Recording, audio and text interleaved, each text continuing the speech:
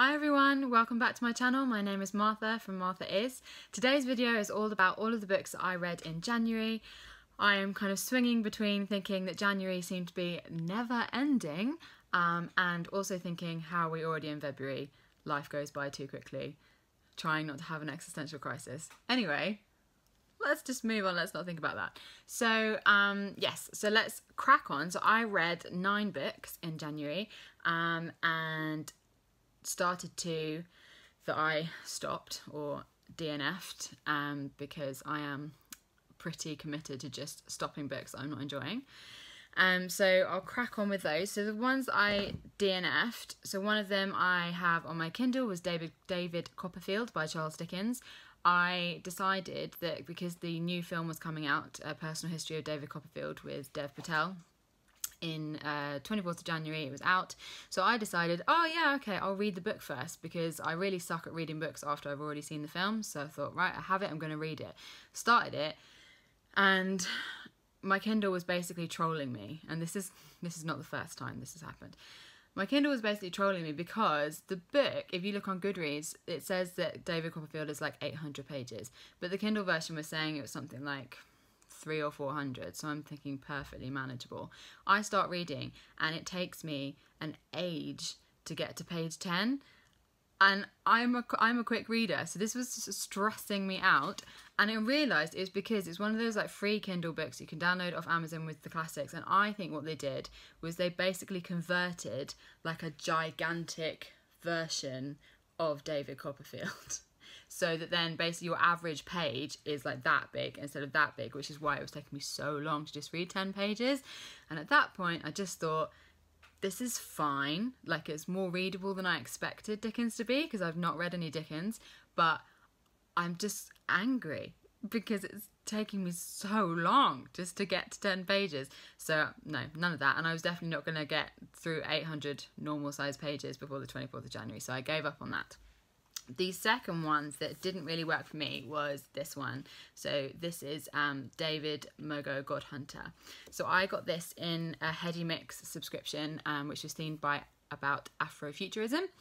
And so this is essentially, it's a bit like a fantasy sort of dystopia book, and the main character, David Mogo, he's a demigod and a god hunter, and he gets sent on this mission to hunt down 2 very powerful gods to be delivered to a wizard who obviously wants them for nefarious means. And I was kind of really into it. Like, I liked the main character, and it was set in a sort of, yeah, kind of fantasy dystopian Lagos. I really sort of liked that. I love anything to do with kind of gods and mythology and all of that stuff. What didn't work for me was that I found that there's actually quite a lot of action, which is like front weighted. So I made it about 1/3 of the way through, and a lot of the action is front weighted. So then I kind of thought, well, where is this gonna go? Like, it just sort of keeps going. Like, there was sort of incidents which I kind of would have expected to be at least halfway through the book, or to even be like the main climax. And so there was just kind of so much that I kind of thought, well, yeah, I don't really know how you're going to build on this. And I found myself putting it down and just not really being particularly motivated to pick it back up. So this one I DNF'd, not because it was a bad book, and I would definitely encourage people to try it if you like fantasy, if you like mythology, any of that, definitely try it. It just didn't really work for me. So those are the 2 that I DNF'd. So then we have the ones I gave 3 stars. There's this one, which is called How to Balance Your Life. I'm not really a fan of the kind of self-help type genre, but I kind of bought this. I was also supposed to be on a book buying ban in January, which I was largely successful. I bought this kind of in a moment of weakness in a shop near my office, which always has kind of sort of interesting books and stationery and other things. And I was feeling like my mental health has been a bit up and down this month, and I kind of thought, okay, this appeals to me, I'm just going to try it. And it's a nice book. It's got lots of sort of like really nice sort of photography. So there's like food photography, and you've got like kind of artwork. So it's kind of a nice sort of book. So it goes through like ways in which you can kind of balance yourself from things that you're eating and things that you're drinking, you know, trying to kind of like, so it has like recipes for mocktails, for example, which I thought looks quite interesting. And then like a bit of exercise, so it gives you an idea of like some stretches you can do. It's got little bits of things like mindfulness. So there's quite a lot in here. It's also, I suppose, sort of quite superficial. I don't know if superficial is the right word, so it is kind of like top layer, as in it's not going down into detail of any of the things, it's just literally giving you a taster of each of those things. So that's why I gave it 3 stars. I think it's quite good. I think I might like refer to it, like I said, some interesting mocktail recipes and some of those stretches and things like that, but it's not kind of revolutionised me and what I was, I suppose, looking for in that moment. So the next one I have is Sister Outsider by Audre Lorde. So this is a collection of essays. Audre Lorde is quite sort of revered in the world of feminism and intersectional feminism as a black lesbian feminist, and I've never read any Audre Lorde before.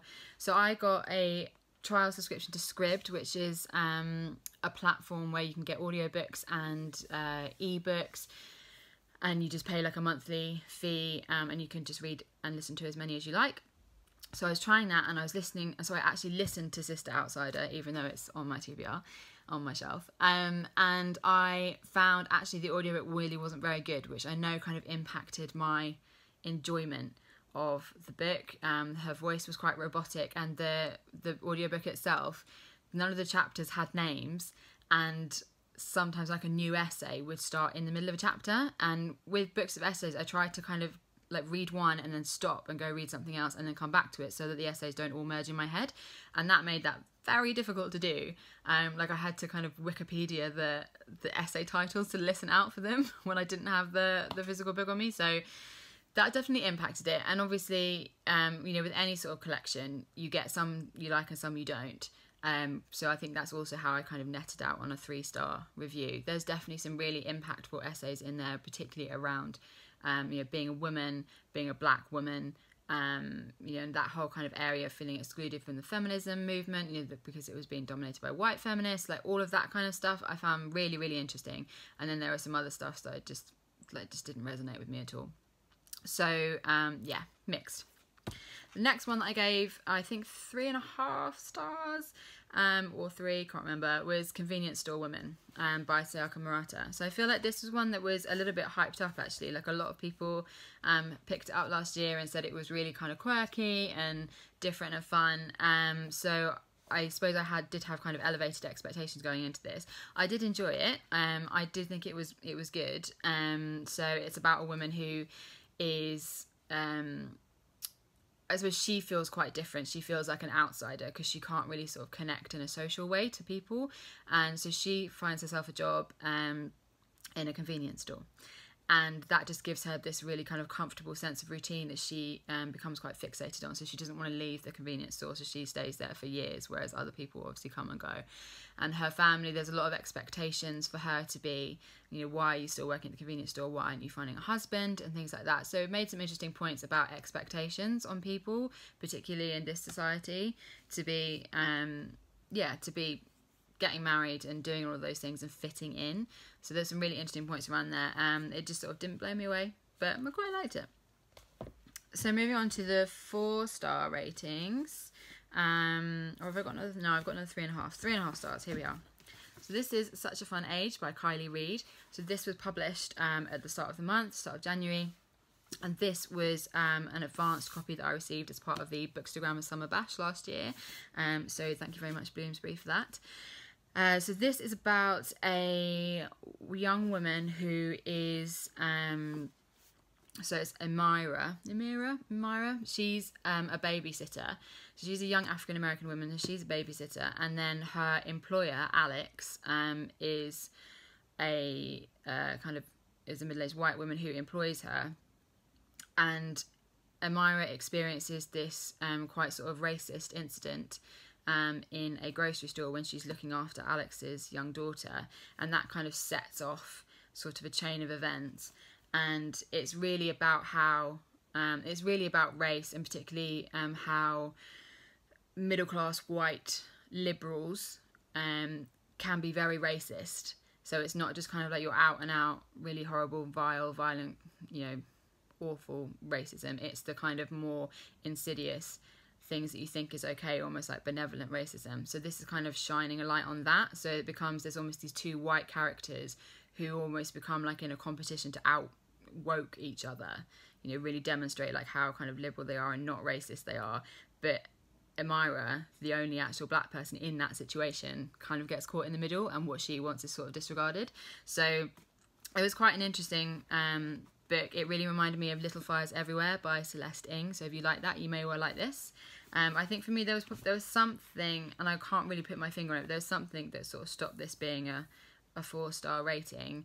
I don't know what that is, but I would still recommend it. It was a good book. Next one we have Our Stop by Laura Jane Williams. This one also was from the Bookstagrammers Summer Bash, so thank you Avon for sending me that. And this is basically perfect for fans of The Flat Share, which is my favourite book of last year. It's a romance. It's a kind of a rom-com. It was just really easy. So this is the first book that I read of the month. It was just easy and nice. And I mean, the ending was a little bit over the top for me, a little bit twee, but you know, it does what it says in the tin. So this one is essentially about two characters who get the tube together, but they've never actually met. And then the guy, is his name Daniel? This is really bad, I've forgotten. Daniel, yes. So Daniel sees Nadia on the train, but she hasn't seen him, and so he's basically developed like a crush on her. And there's this kind of like a column in a newspaper where you can, it's called Misconnections, where you can say, it's basically like a what are they called? You know, there's like ads you put in the paper, like for dating ads. It's that sort of thing where you just like, it's kind of like anonymous thing saying like, oh, I saw you and you're hot. Do you want to go for a drink? I'd clearly be shit at it, but it's that kind of principle. So he puts one of those in, and Nadia doesn't realise it's about her. And so basically the whole thing is about missed connections. So they keep sort of missing each other and both kind of liking each other from afar and that sort of thing. So it's just, yeah, it was a really quick and easy read. I'd recommend it if you're just looking for something really kind of comfortable and nice to sort of fall into. So this next one, so the penultimate one I have, I think. No, it's not the penultimate one, because there's two I don't have in front of me. This shows, I knew I'd forget it. I knew I'd have to write it down. So this one, 4 stars, is Saving Missy, which is by Beth Morrey. So this is not out yet. So this will be out, I think, on the 6th of February. And this is Beth Morrey's debut. This was another one from the Bookstagrammers Summer Bash. This is a lovely book. So I gave this one 4 stars. This is basically about an older character called Missy. I think she's in her like late 70s. So late 70s, late 80s. And she's lonely. So she's kind of, so her son and her grandson live in Australia. She's estranged from her daughter, and her husband isn't around anymore. And I think, yeah, so it's just that kind of loneliness that unfortunately, a lot of elderly people can experience, where, you know, they just don't have people around them. And she meets a couple of people in a park, a couple of other women in a park, and it just sort of creates this sort of burgeoning friendship. And it's really lovely. It's this really sort of lovely story about how important community is, and how life-changing having a community around you can be. Like, so where, you know, you're not related to these people, you weren't friends with them before, but they just live near you and you see them, and because of that they're there for you when you need them, and you can be there for them. And it's really lovely. So I've heard this one compared to Eleanor Oliphant is Completely Fine, which I can definitely see the comparison. There's something in the kind of loneliness there. Missy to me wasn't kind of as quirky a character as Eleanor Oliphant, and actually what this reminded me of more was the Lido by Libby Page, which is really a book about community and how restorative that can be. So if you like either of those books, you will probably like Saving Missy. So the two I'd forgotten about, and before we get to what was my favourite book of January, and I will put them up on the screen here as I don't have a copy. So one of them is George by Alex Gino, and that was another one that I listened to on Scribd. So that is, I think, a middle grade novel, and it's all about a trans child. So George is her name, so she's been assigned male at birth, but she feels that she is a girl, and she wants to, you know, become known as a girl. And so it's just kind of a story about that. She's sort of caught in, you know, her family and her friends see her as a boy. She wants to, they're doing a production of Charlotte's Web at her school, and she really wants to play Charlotte, but everyone says she can't play Charlotte because she's a boy. And so it kind of grows out from there. So it's actually a really lovely story to help people understand what it's like to be a trans person, to be a trans child. It's really accessible. So yeah, I'd really recommend that one. That's a really quick and easy read. And then the other one is 3 Hours by Rosamund Lupton. So this was one that I was kindly lent by my friend Ellie Barlow, who's Bookmad Barlow on Instagram if you want to go follow her. And this is one that I feel like everyone has been raving about, at least in the people that I talk to on Instagram. So it is a kind of thriller set in Somerset, and there is this kind of progressive school, a very sort of progressive values school, and they have been targeted by gunmen. So it's kind of like a school shooting type scenario. And I will admit, so I think because I said everyone that I had sort of heard talk about it was like, this is amazing, like I couldn't put it down. And so because of that, I obviously went in knowing that, having that like real hype. So I think because of that, it wasn't as good as I was expecting. For me, so I read last year Columbine by Dave Cullen, which is a non-fiction book about the Columbine shooting and goes into a lot of detail. And for me, the setup resonated too much with Columbine. Like it just sort of felt a bit odd to me to recreate it in that kind of way. It was almost as if it was like a retelling of Columbine, only we don't need a fictional retelling of Columbine. But over the time of the story, it became clear that that was kind of a deliberate choice, and Columbine did start to become referenced in the story. And in the acknowledgements, the author said that she had also read Columbine. So it just, but because of that, I think I was distracted. So I wasn't building the tension in the same way because I was sort of distracted by that. But Rosamund Lupton is very good at building tension, and so there were then sort of, I think I'd kind of lost the sort of first third of the novel where I was a bit like, oh, this is Columbine, and then did get into it, and she is a real master of tension, so I did really start to get into it then. And there were just these characters, so there's Rafi and Bazi, who are Syrian refugees who were at the school, and I just love them. Rafi particularly because, you know, they were into such a shit situation. The whole situation for them was very, very triggering of their experience of escaping from Syria. And Rafi particularly was just such a beautiful character, such like a loving person who was just so desperately trying to look after his little brother and look after his girlfriend, and was like, and I was just really stressed. Like he was, oh gosh, yeah. So I won't spoil anything, but because of that, particularly those characters, that really bumped up the rating for me, so I gave that 4 stars, and I would recommend it.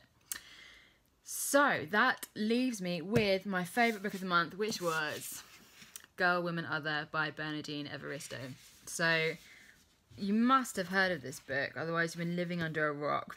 So it won the Booker last year, joint winner with Margaret Atwood, The Testaments, which no doubt caused some controversy. So this was the first black woman to win it, I think.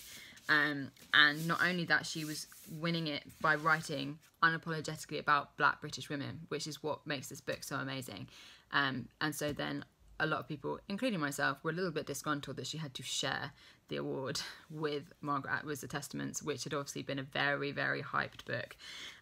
But let's not dwell on that. The point is that she did win, and deservedly so. So I found it really difficult to talk about this book. So I did a little review on Instagram, did a little review on Goodreads, and I find like I don't really know how to talk to you about it. I think it's the sort of book you just sort of need to read. So it's made up of stories of these 12 different women, most of whom are black British, and so it just kind of talks about their lives and talk about their experience, and they're in like sets of 3. So there's kind of 3 women, they'll be kind of related to each other in some way, and then there'll be a different set of 3. But then at the end, it's all kind of brought together. So it's like a sort of tapestry. She sort of brings all these characters together in some way. And it was just, because you've got all these characters and they're all really, see, I can't even really talk about it. There's a huge variety there. They were all complex characters. They all had different experiences, and I think that's just what's really important about it, is that it's writing about black British women, some of them lesbian, some of them queer, rich, poor, like it's just a whole variety of experience, and I think we just don't see enough of characters like that in publishing today. And then you've got 12 of them in one book. So I think that's why I just can't even really articulate it, because there's just so much in there. I think it's a sort of book you have to read more than once.